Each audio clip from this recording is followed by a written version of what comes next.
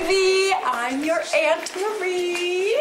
Marie Schrader tends to get the least attention of the 4 adult members of the central family in Breaking Bad, which would not please Marie. Now I'm supposed to go, Hank. Please, what can I possibly do to further benefit my spoiled, kleptomaniac bitch sister who somehow always manages to be the center of attention? But it's a big mistake to overlook her, because Marie holds one of the keys to understanding the show as a whole.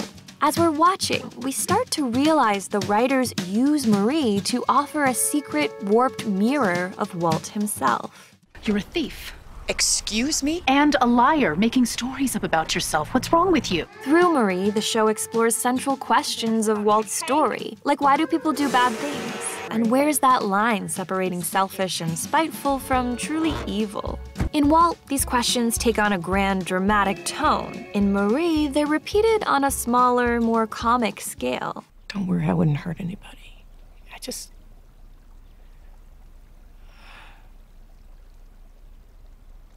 It just feels good to think about it. Thus, the character unlocks a hidden commentary that makes us reevaluate our initial take on Walt's journey and shed some light on what makes a person break bad or stop short. So here's our take on why Marie Schrader is Walter White Lite. Before we go on, we want to tell you a little bit about this video's sponsor, BetterHelp. BetterHelp is an online counseling service that lets you talk to a counselor or therapist anytime, anywhere. It's very affordable and amazingly accessible. You just fill out a questionnaire, and within 24 hours, you're matched with someone who fits your specific needs and preferences. Click the link in our description below to sign up now. And back to Marie.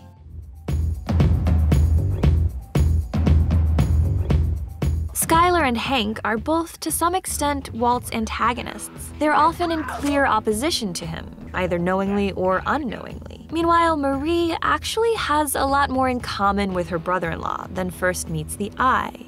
I think you should do whatever you want to do. What? Comparing Walt and Marie can help us understand Walt's motivations for Breaking Bad. If you look at the 4th episode of Season 1, it contains a very revealing sequence of events that shed some light on why Walt does what he does. Skylar tells the family about Walt's diagnosis, and Hank, though he means well, says the worst thing he could say to Walt. Whatever happens, I want you to know that I'll always take care of your family. Hearing this, Walt feels powerless and emasculated. Later, a guy swipes Walt's parking spot. Hey, put that douchebag on the phone. Oh, come on! And when Walt runs into the guy again, he sets fire to the guy's car. Unhappy that he can't provide for his family, and more to the point that the world sees him as a man who can't provide for his family and who will just stand by as his parking spot is stolen, Walt asserts himself. Marie has a parallel situation an episode earlier. First, she complains that her shoes are ugly. Shoes make me look like I should be changing bedpans. Like I should be squeaking around bringing soup to some disgusting old person. Then take the bus home to my 16 cats. Then she goes window shopping, is annoyed by a rude salesperson. Excuse me, ma'am. Ma'am, you need to be wearing footies before you try those on? I'm extremely clean. Yeah, well, I'd really appreciate it. And, on impulse it seems, walks out of the store wearing shoes she did not pay for. Both Walt and Marie feel unhappy with who they are, and more specifically, with the fact that others view them in a way they don't like. Both act out of spite to punish the people they think slighted them. They begin breaking the law as an instinctive response to feeling their egos bruised and their worth not recognized. And as they go on, their deeper psychological desire is very much the same too. Bryan Cranston once said about Walter White turning into Heisenberg, "Personally, I feel it happened in the very first episode, when he attempted to become someone he wasn't." So according to Cranston, Walt's fatal flaw is wanting to overstep the boundaries of who he is, to become something he's not. Marie's stealing is a similar overstepping. She's very literally disregarding the boundary between mine and yours. And Marie goes even further in trying to become someone else. Any children? Yes. As a matter of fact, a little boy. Oh, how old? He turned 4 in May. He's a Gemini. In Season 4, when her relationship with Hank is struggling, she finds solace in a new, more elaborate ritual. She goes house shopping, pretending to be a different person in each house she visits. Tori Costner. Charlotte Blattner. So nice to meet you, Charlotte. And stealing little trophies along the way. Marie wants to be seen as a creative, glamorous, and happily married woman. My husband is an illustrator, so we traveled a lot. Paris, Italy, Denmark. It was before the kids were in school, so it was easy to pick up and go. Walt wants to be seen as the great and mighty Heisenberg. I am the one who knocks. Both are driven by the ambition to swap a dissatisfying life for a better one, via shortcuts. Between his pension and the income I bring in from hand modeling, we're, comfortable.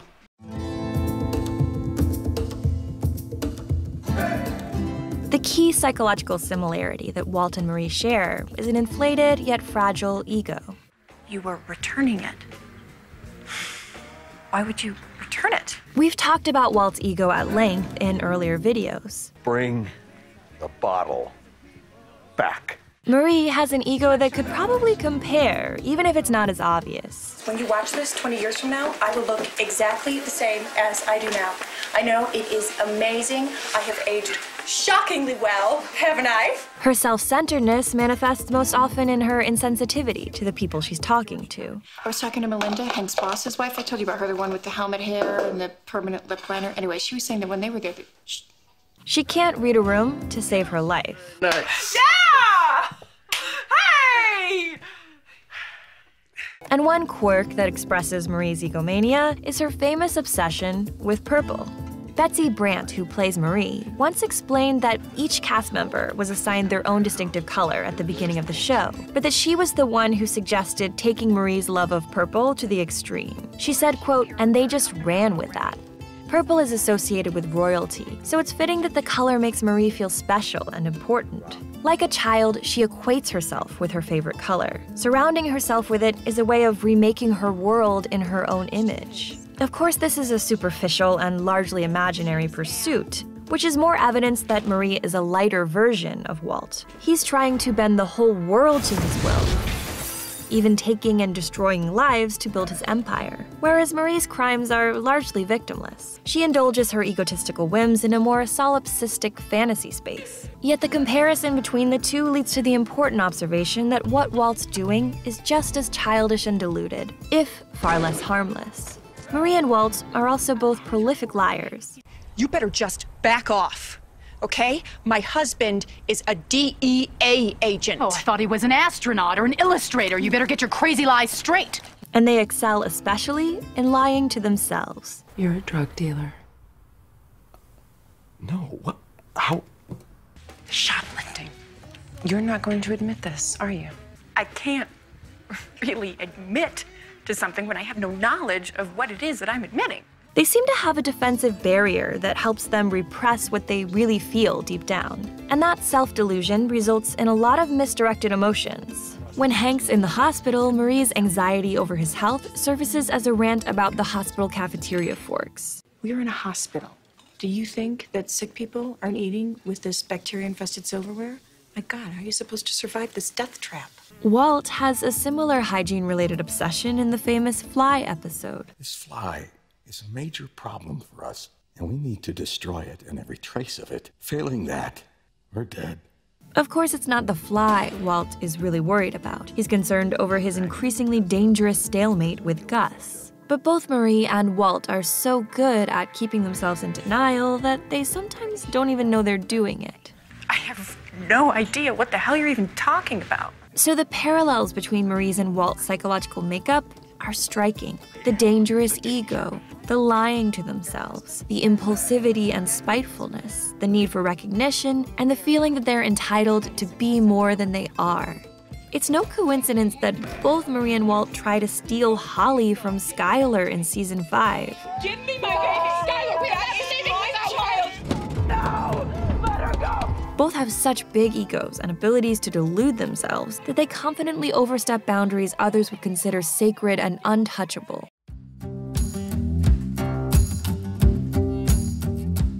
In season 1, we learn that Walt's not the only member of his family breaking the law. You know that tiara that Marie gave us? Yeah. Well, she stole it. Thus, the audience gets to feel out each of the main characters' approaches to morality, and their reactions to Marie foreshadow what Walt will face from his family in the future. Skylar's response to her sister's shoplifting lets us fast forward in our minds to the moment when she'll inevitably find out about her husband, and we can see it's not going to be pretty. Clear lies? To me? The shoplifting? All of it? I mean, did you really think it was all just neatly gonna go away? Well, if you hadn't tried to return it. Apologize. Her reaction to Marie tells us that Skylar's morality is pretty rigidly unbending. This is not a woman who will rush to make excuses for her family's transgressions. You knew about this. We're working on it. Meanwhile, Hank, the tough DEA agent who treats his perps like scum, Sit your ass down, comprende? You two, sit down! Siéntate! is nothing but supportive when it comes to his wife's issues. We gotta support the shit out of her. So we see that Hank has a soft spot when it comes to family, and that's gonna come into play later when it takes him so long to realize the truth about Walt, even when it's in front of his eyes. We see that Marie's own moral code isn't lax or forgiving, Well, maybe you should just go ahead and die then. except when it comes to making room for herself as an exception. She's outraged at the idea that Walter Jr. is, as she wrongly believes, smoking pot. Walter Jr. Yeah, what about him? Marijuana.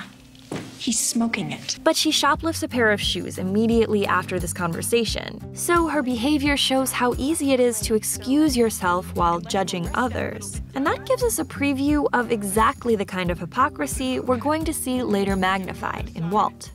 I am not a criminal. No offense to any people who are. Walt's own reaction to Marie's crimes is deeply revealing. Trying to justify his own behavior, he reinterprets Marie's. People sometimes do things for their families. People sometimes do things for their families? And what, that justifies stealing? This exchange is so interesting because we can see that Walt is already using Marie's compulsion as an opportunity to practice his skills of rationalization, something he'll eventually turn into an art form. That is college tuition for Walter Jr. and Holly.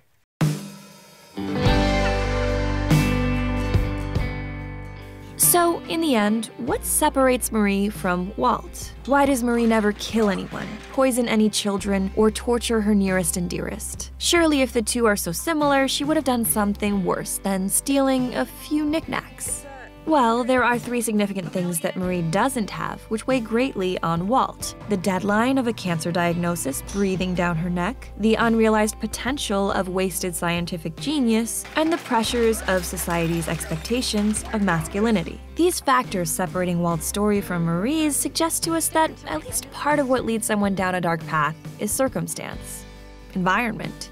But Marie also has a very important thing that Walt doesn't, and that's a consistently loving, resilient marriage. Her truest redeeming quality is her devotion to her husband. And maybe it's largely thanks to his patient support that Marie stays mostly true to her better side. Marie! No! Do it now. Give her back.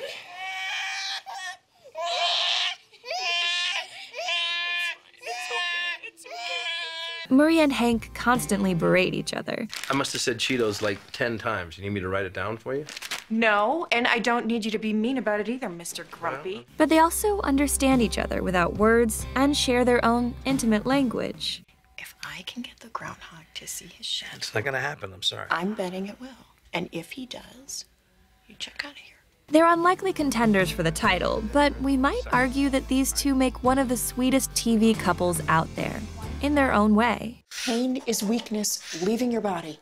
Pain is my foot in your ass, Marie. Hey, if you can get your leg up that high, I say go for it. There's a chicken or the egg mystery here. Is it the strength of their relationship that keeps Marie from succumbing to her bad side? Or is it because Marie is more good than bad that their relationship stays more nurturing than Skylar's and Walt's? Either way, Marie gives us the answer to why most people with the potential to break bad don't turn into Heisenbergs. True connection to others keeps us tethered to our better selves.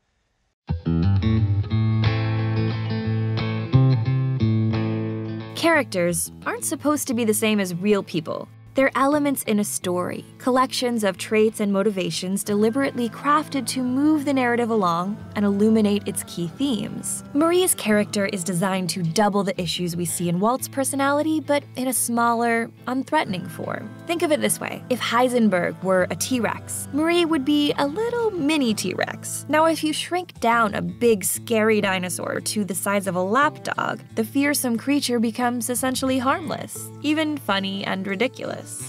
Welcome to your baby shower, Esmeralda! Walt wants the universe to look upon him with fear and awe. Yet this little yappy mirror of him in Marie undermines that mighty image and forces us to wonder, is Heisenberg's ego trip not a little bit silly and pitiable after all? He was naked in a supermarket. It wasn't Whole Foods, was it? In the end, this kleptomaniac radiology technician with a penchant for purple is the Heisenberg everywoman. Proof that you don't have to be exceptionally talented or diagnosed with cancer to have Heisenbergian egomania within you. But even if you are an unpleasant, selfish person in many ways, it's not a done deal that you can't lead a good life. If you're ever in doubt, clinging to your bonds with the people you love will help you stay on the right track. The officer spoke to the homeowners and they're not going to press charges. Good. I won't either. Hey guys, the fact is, everyone can benefit from counseling, but there's a whole laundry list of reasons why we put off starting the process. Scheduling conflicts, not enough time, or anxiety about having in-person conversations with a therapist. But with BetterHelp, you don't have to worry about any of these pitfalls. We have tried BetterHelp ourselves, and we really recommend their service. It's the definition of accessible. You don't even have to leave your house to talk to someone. And you can get counseling in 4 different ways: through messaging, live chatting, video calls, or talking over the phone. Their accredited counselors can help with common challenges like depression, anxiety, low self-esteem, relationships, career issues, and lots more. Did we mention that BetterHelp is also way more affordable than face-to-face counseling? Their plans start at only $35 a week, billed monthly. Basically, we can't say enough good things about BetterHelp, so click the link in our description below and sign up right now. Just keep in mind that BetterHelp is not for someone in a crisis situation, so if you need immediate assistance, go to betterhelp.com/gethelp now for numbers you can call.